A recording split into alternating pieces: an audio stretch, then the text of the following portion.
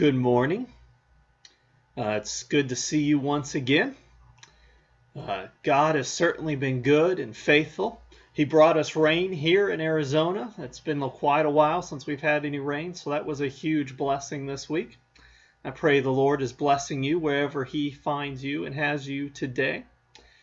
Our desire this morning is truly to look forward to all that God has promised us. We're going to be wrapping up the book of 2 Peter today in 2 Peter chapter 3.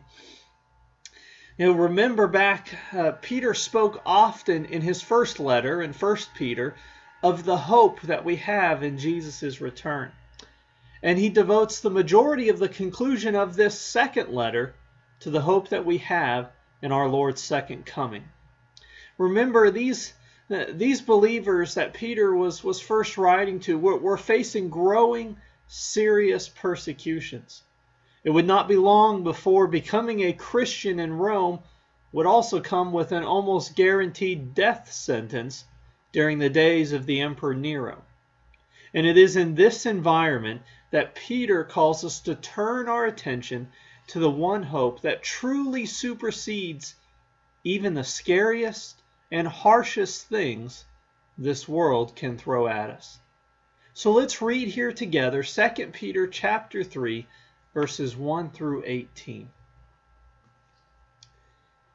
Dear friends, this is now my second letter to you. I have written both of them as reminders to stimulate you to wholesome thinking.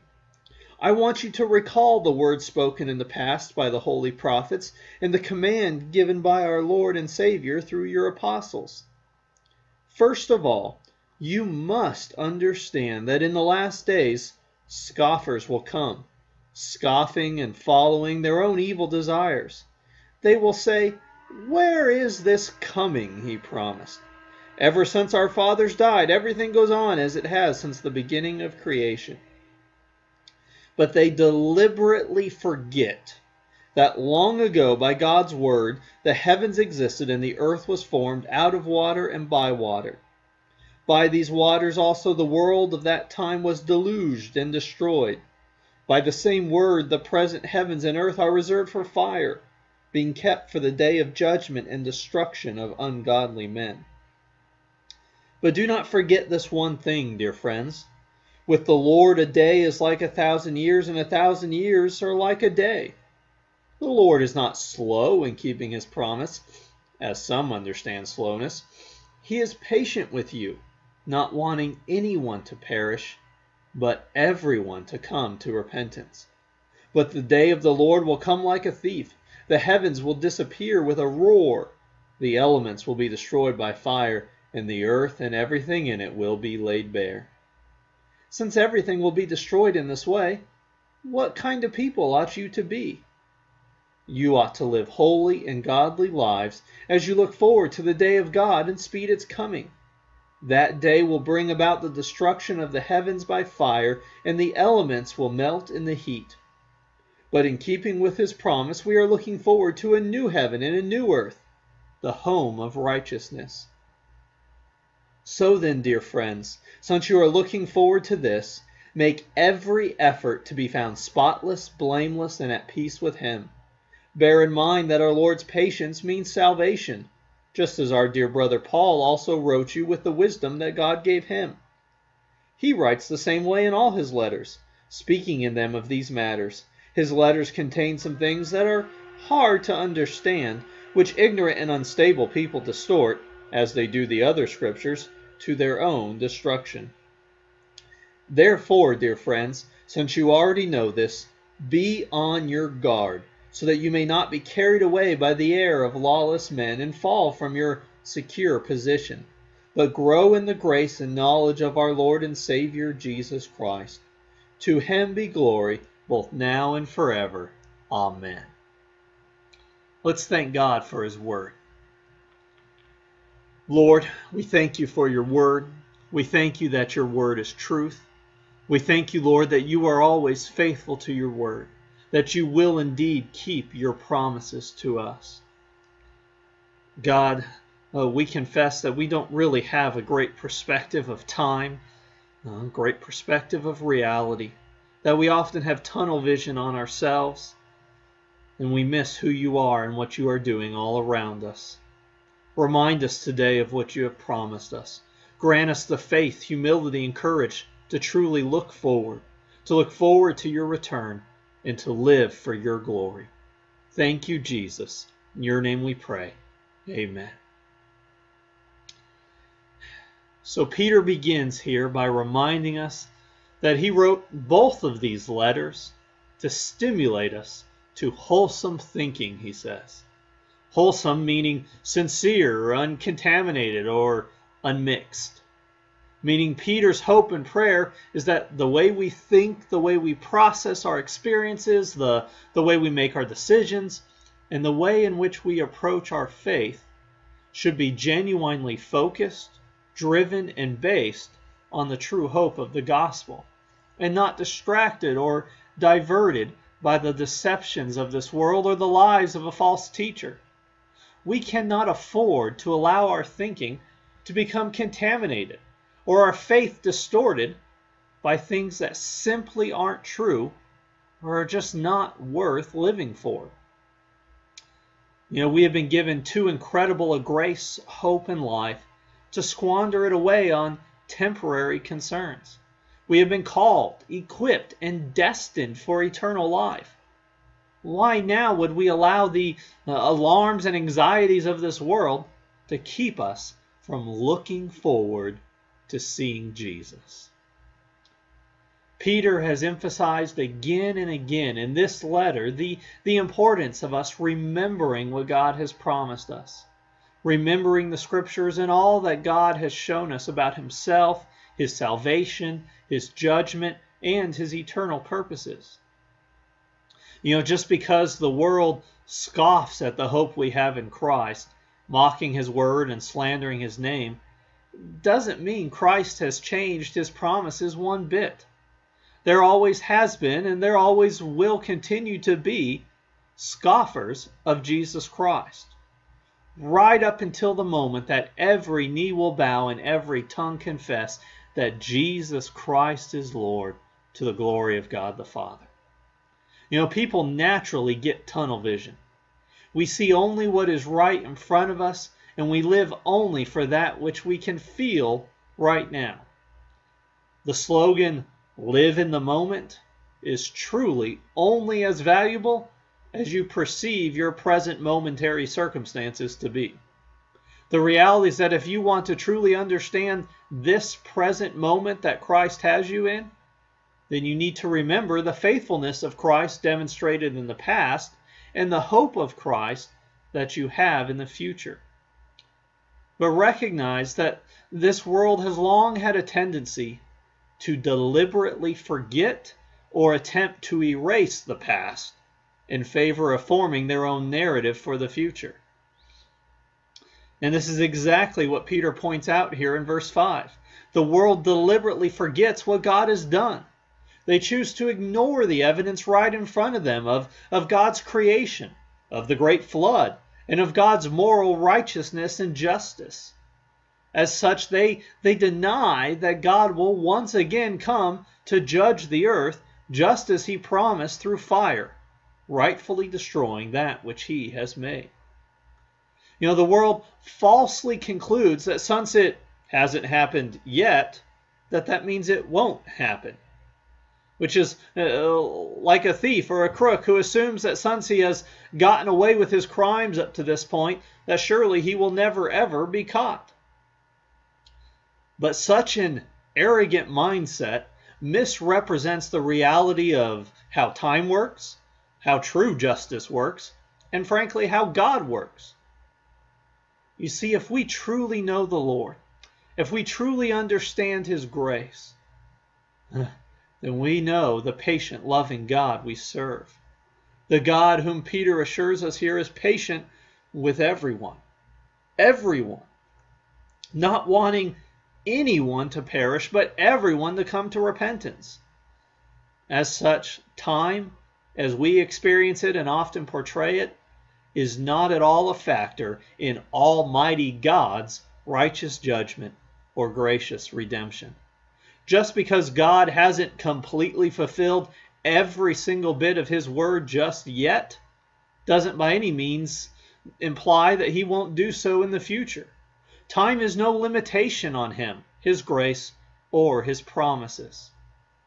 But instead, the assurances we have in Christ through His past faithfulness to His word and His future promises to us actually becomes the hope that we need right now in our present.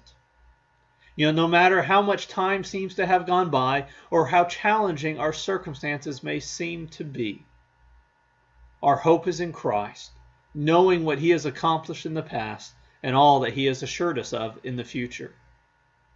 But we need to remember that this world does not understand our hope in Christ, because our hope in Christ is not based in this world, but in eternity.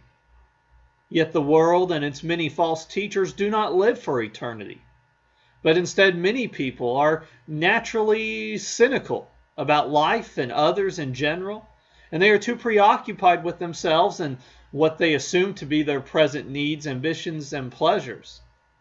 Thus it is for all of these reasons that when Jesus does return, that Scripture tells us here that His coming will be like the coming of a thief. Jesus will return. The saints will be with Him. The Antichrist will be defeated and the world will be destroyed by fire. Yet as all of these things are taking place, no matter which end times chart you prefer to use or how you break those key prophetic events up time-wise, a great many people in this world will remain lost, confused, and clueless as to their significance, unaware of what they have truly missed, even as all of these things transpire right in front of them. And the world is then completely consumed by God's fiery judgment. So hear me, church. Just because the world, though, will be oblivious to the return of Christ and all of its implications, certainly does not mean that we should be. On the contrary, we who truly know Christ should eagerly and actively be fully aware, fully focused, and fully driven by the hope we have in Jesus' return.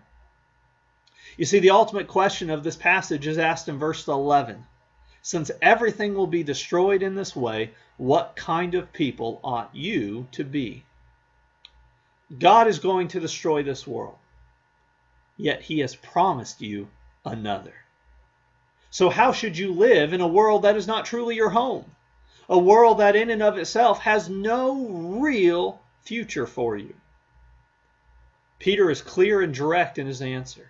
We ought to live holy and godly lives, meaning lives that belong to Jesus, reflect His character, and honor His word.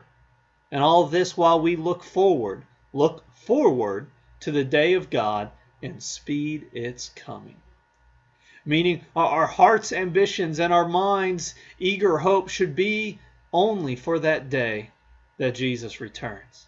To speed its coming is just a way of saying to urge on, to encourage, and to support His coming. It's a reminder that the return of Jesus isn't something that we as Christians just sit back and passively wait for, but it is something we desire, something we pray for, something we talk about, something we prepare ourselves for, and frankly seek to prepare others for. We are to long for the day and live for the day when this world is destroyed and God makes all things new. However, here is the issue that often holds back our hearts in this matter. While we certainly want all of the blessings that come with everything being made new in Christ, we are so easily tempted to want to hold on to some of the lesser things of this world. The kind of hope that it'll all be blended together. We want Jesus, but we also wouldn't mind keeping some of the stuff we've acquired here. We deceive ourselves into thinking that somehow these earthly things, which are reserved and destined for fire, Scripture says, are worth holding on to. But Christian, you can't hold on to both. You can't live for two worlds any more than you can serve two masters.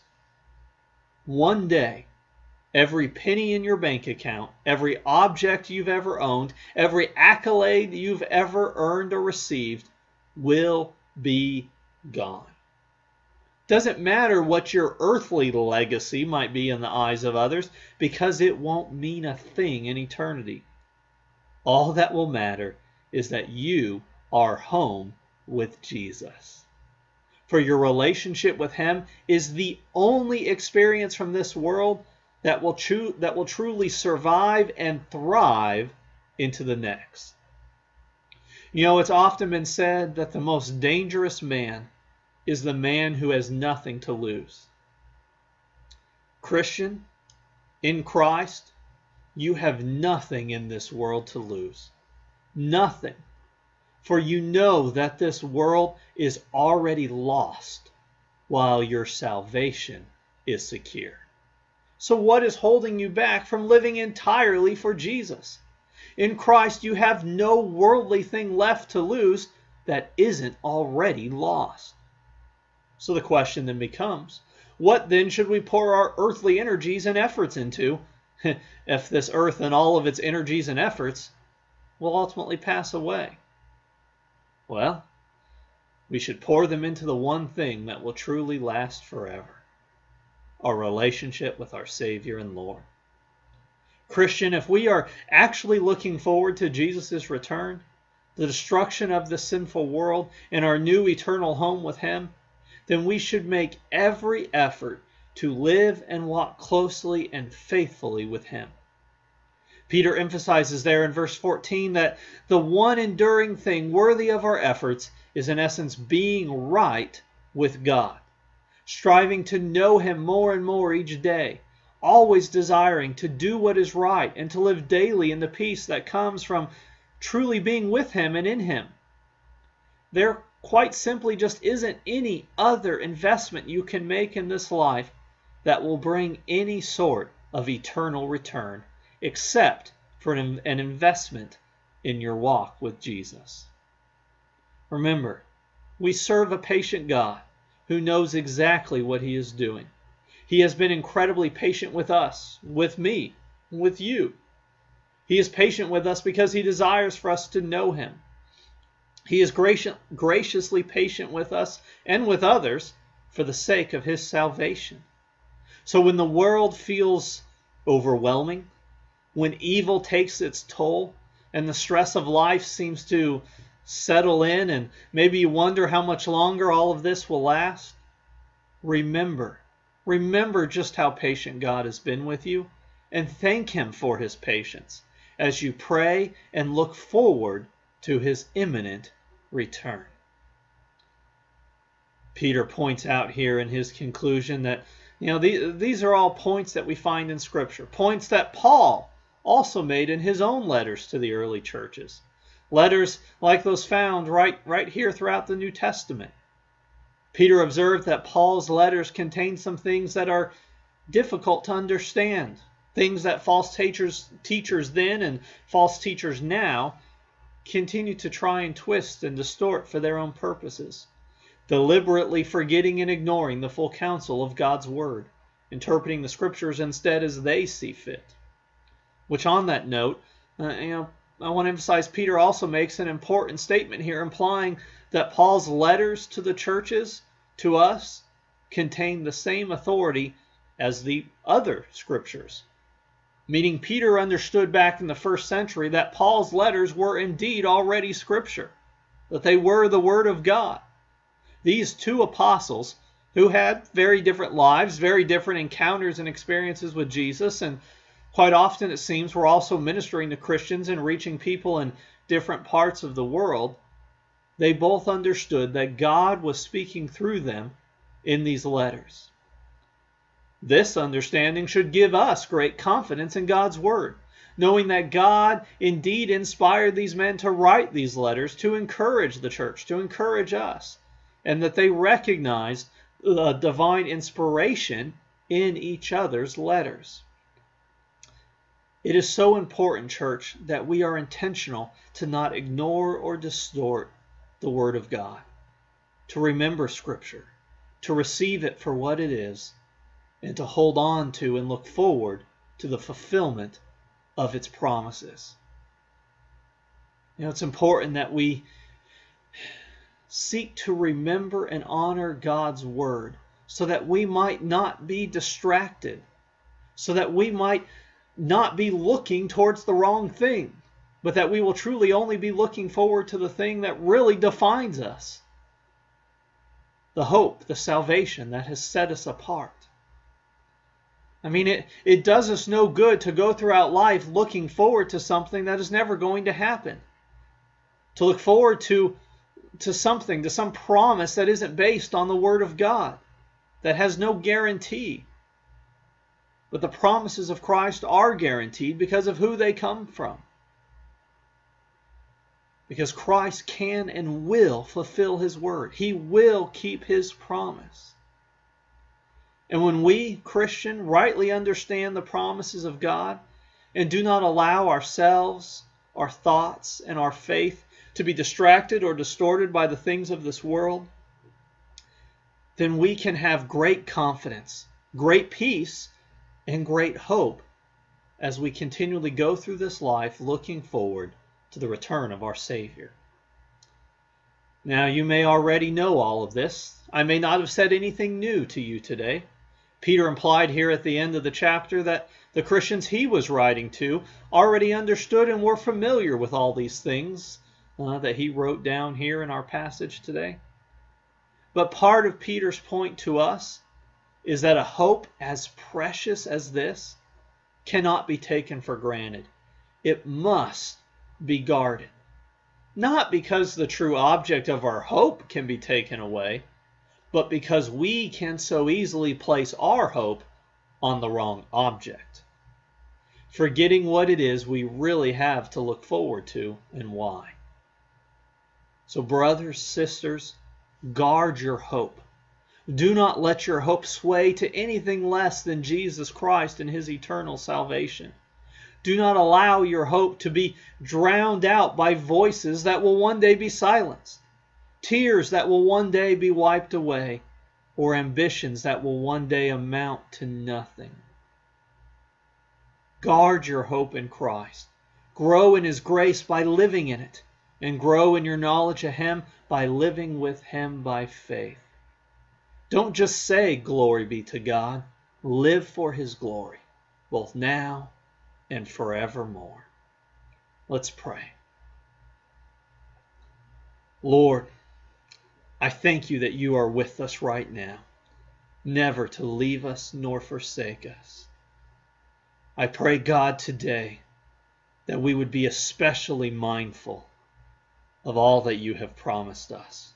That no matter what may be going on in our lives personally right now, in our families, in our communities, in our nation and in this world, that we would not allow anything, any set of circumstances, to distort or distract us from the hope that we have in Your promises, in the hope of eternity, in the new home that You have prepared a place for us in, the place we truly belong. Help us to set aside and let go of the things of this world, to not hold on to that which is destined for fire and destruction, but to hold on to that which will truly last forever. Help us guard our hope in You and Your return this week. Thank You, Jesus. In Your name we pray. Amen. Go in the grace and peace of Christ and keep looking forward.